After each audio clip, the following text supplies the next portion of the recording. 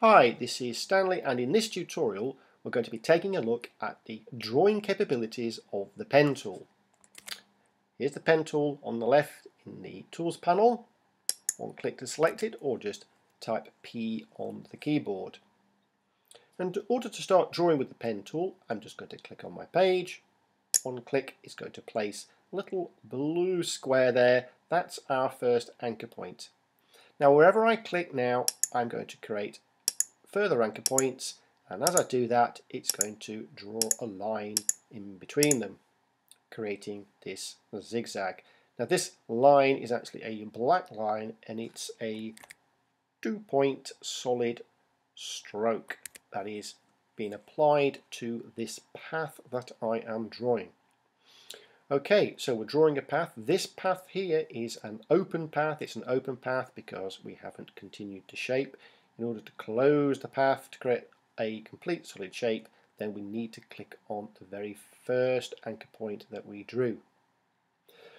It's fine as it is, but if I wanted to fill that with a colour, for example, let's just choose a cyan, for example, you will see the problem. I've got this nice line all the way around until I get here, and then it's just open. Might be what you want, it's not what I want. So, in order to close the path, I'm just going to hover over the very first point, and you see as I do that, you get a tiny circle appear next to your pen tool there, and one click, when you get the circle, will close the path for you. And I know it's closed now, because if I click over here, it's just going to start drawing another shape. Okay, let me just undo that. Great, so if I now just select this shape that I've drawn and then fill it, you will see it will look much better. I'm just going to hit W to get a preview. You can see now a nice line all the way around, nice and neat. Excellent. So click on that and just delete it. So what else can we do with the pen tool? Well, we can also create curves. Now, in order to create the curve, the next click I do, I'm going to click and hold my mouse button down. And then all I'm going to do is I'm just going to drag it to one side. And as I do, I'm going to stretch out these handles and at the same time create my Bezier curve. Now these handles, I can stretch them right out and you can see the impact it's having on that curve. When it comes to creating these curves, it really is just going to take a bit of getting used to, but you know, practice and play and it will soon come much easier to you. Click, drag, curve, click, drag, click, drag, click, drag. Okay, so I'm going to go there. Now the next time I click, I'm going to click over here. Now when I do click, what's going to happen is it's naturally going to curve round to that anchor point. And from this point on, I'm going to get my straight lines back. That's great, but what if I, say, clicked over here and I drew a curve, and I didn't want this to curve around. I wanted to draw a straight line to here, and it's just not going to do it because it's just going to curve around. Well, what we need to do is we need to get rid of this handle here. To do that, I'm going to hold the Alt key down and click on that point at the end, and that should remove it. Great, so now I can actually just click over here and create a straight line. Nice and simple. There's one other way of doing that. Click and drag, got my curve, and before I let go, all I need to do is hold down the Alt key. The Alt key is going to allow me to snap those handles at the anchor point, reposition it, perhaps point it this way, and you'll find if I click over here, I've now got my straight line. So, two methods to do the same thing.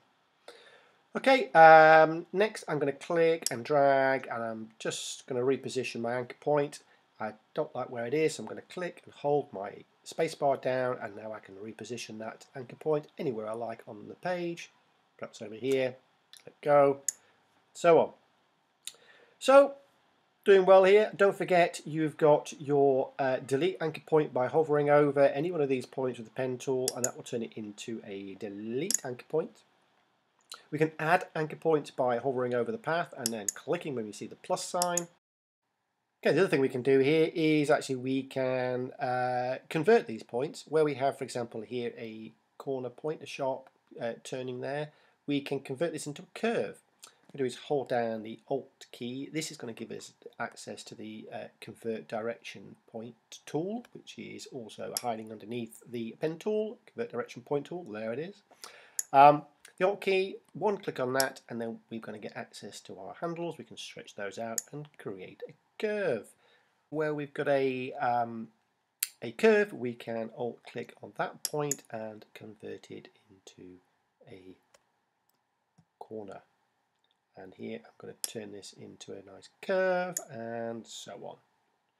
So lots of tools we can use there. Don't forget you've got your holding the Command key or Control key, we can click on a point, get access to the direct selection tool, and then we can move these around any way we like.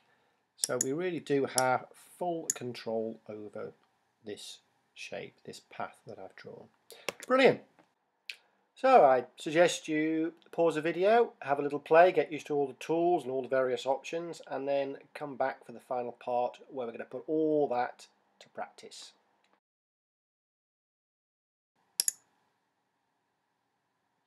So here's one of the whale that I need to blow up as part of a poster, but on close inspection I can see that it's not a very good quality image. In fact, it's a low-res JPEG.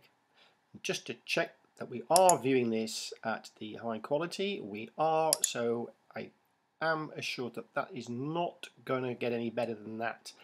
It's not going to take much blowing up before I start seeing a lot of pixelation. Look at this, it's really got quite a poor edge on that.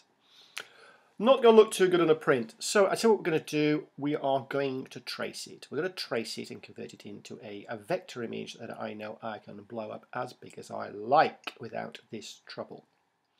So first of all is I'm just going to lock this object on the page so I don't click and move it around like that by accident. So Object Lock, or Command L, Control L on the PC to lock it, and now it's going to be secure. Great. Next is I'm going to hit the P for pen.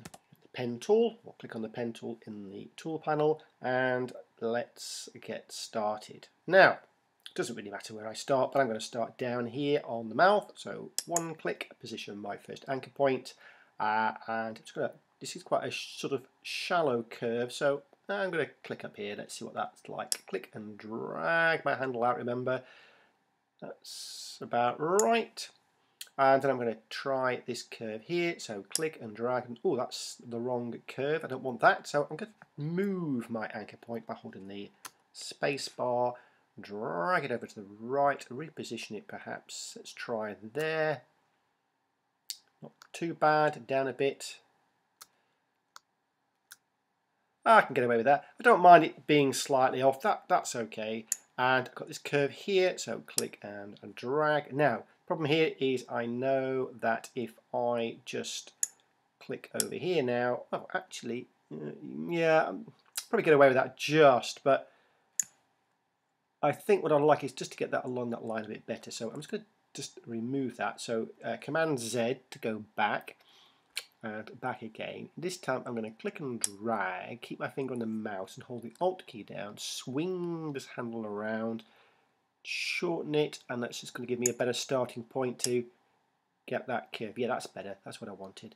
Okay, and then I need to swing this one around as well because that's quite a tight corner there. It's still curved, but it's quite tight. So Alt, swing that around, shorten it.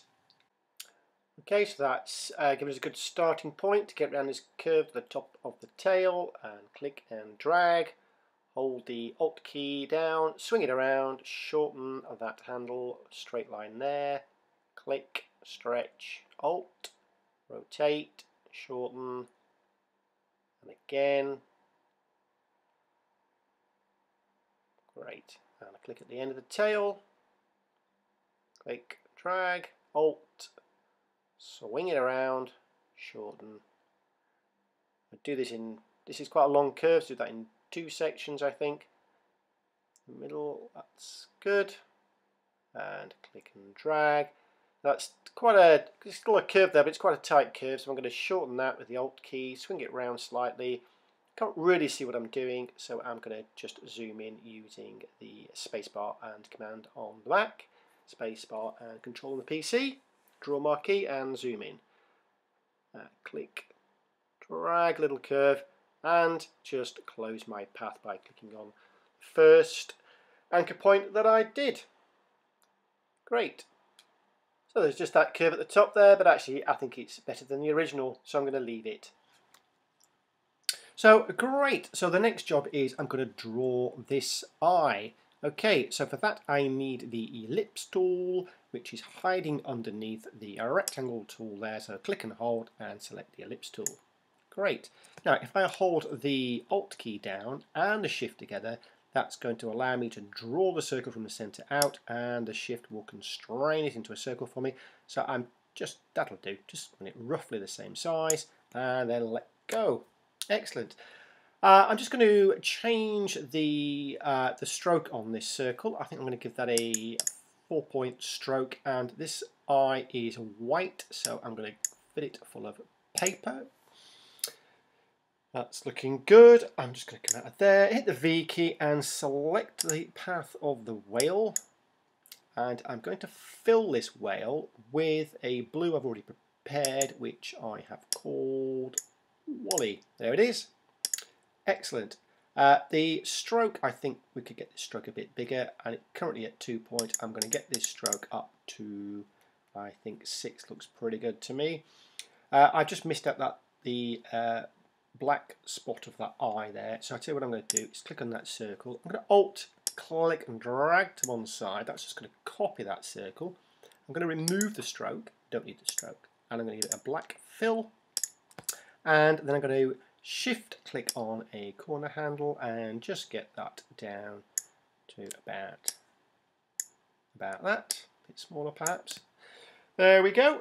I'm just going to click to one side, and if I hit W, I've got a pretty good idea. That's looking pretty good to me. I'm quite happy with that. The whale underneath is obviously a bit of a distraction. I can't see this properly, so I'm going to turn the whale behind off.